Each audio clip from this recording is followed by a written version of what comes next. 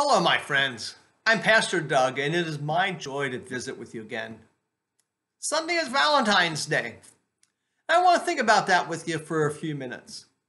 I want to ground our thoughts today with some of the most familiar words that are written about love, found in 1 Corinthians chapter 13, the love chapter. And we're going to look just at verses 4, 5, and 6. We read these words. Love is patient. Love is kind. Love is not envious or boastful or arrogant or rude. It does not insist on its own way. It is not irritable or resentful. It does not rejoice in wrongdoing, but rejoices in the truth. It bears all things, believes all things, hopes all things, endures all things. When I think about those words, I think the best way that I can embellish or share with you today is to tell you some love stories from my own life. To share with you how I have seen these words embodied, how folks have loved me and shown me how these words are supposed to be lived out. So let me share with you 3 examples from my own life.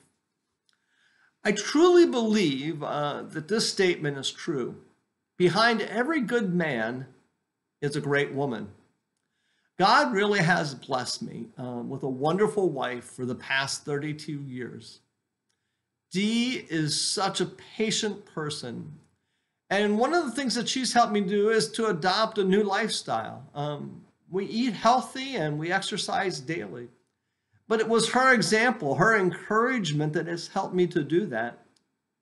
Another thing that I've seen her do is I see that through her card ministry, how she reaches out to others. She's helped me to be more encouraging and supportive of others through her example. Before COVID, nobody got by Dee without getting a hug. And she's taught me how to be more outgoing in my ministry. But every day she is patient with me, even if she is tired. Dee only has kind words for others.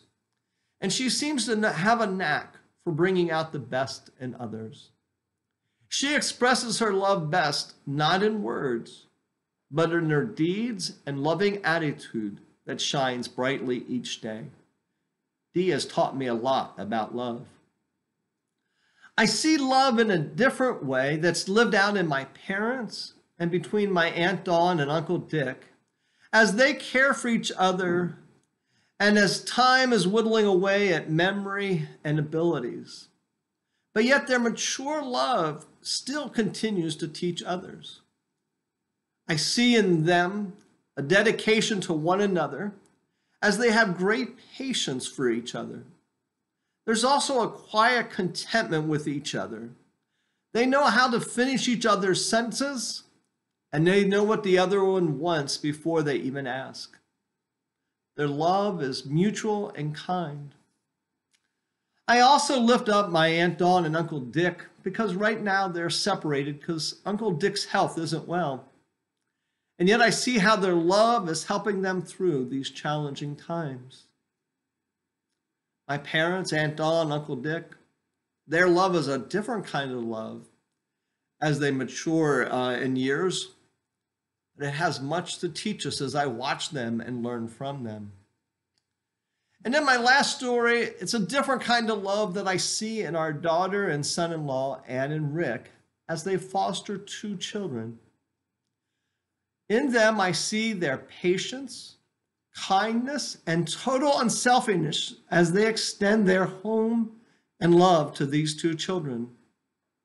Their love has won the children's trust, and now these children freely return that love to Ann and Rick. Ann and Rick had 5 children of their own, but they didn't hesitate to expand that circle of love. And it's been amazing to watch the progress of these children. I wanted to share these stories today because they're some of my love stories. Love that transforms lives from 5 to 91 years old and keeps on going. Each story is unique and a lesson for us to follow. I thank God for these examples of love in my life, from my wife, parents, and an uncle, and even my daughter, as they've shown me how to love others. I want to challenge you to do two things as we approach Valentine's Day. Share your stories of the folks in your life who have loved well and touched your life in some way. And if it's possible, thank those persons for their example and tell them how much you love them too. Then love others just as you have been loved. Amen. I have several announcements about Wesley Church and some upcoming activities in the community. We are again collecting items for Do-Over Ministry for February. We are especially this month focusing on socks and gloves during this cold weather. We still need other items including coats, sleeping bags, hats, scarves, boots, backpack, flashlights, and batteries, AA and AAA.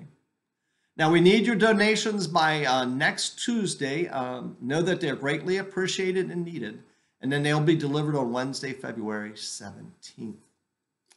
I am really excited about this next announcement. We are planning for Vacation Bible School for July 18th through the 22nd.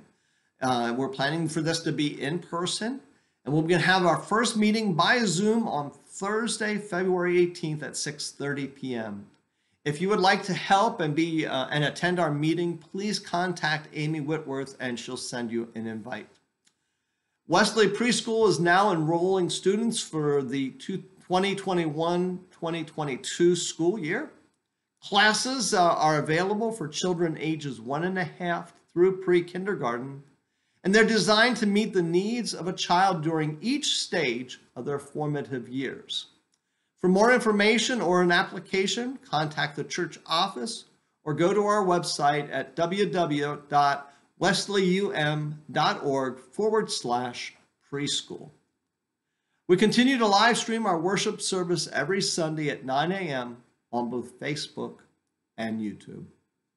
Well, let's close our time with a word of prayer. Let us pray. Lord, thank you for loving each of us and sending us your Son to show us the way of love. Help us to love others just as we have been loved by you and by others. Help us to be living love letters for others to follow. We ask this all in Jesus' name. Amen. My friends, thank you for visiting with me today. We'll talk again soon. May the peace of God be with you. Stay strong and stay safe.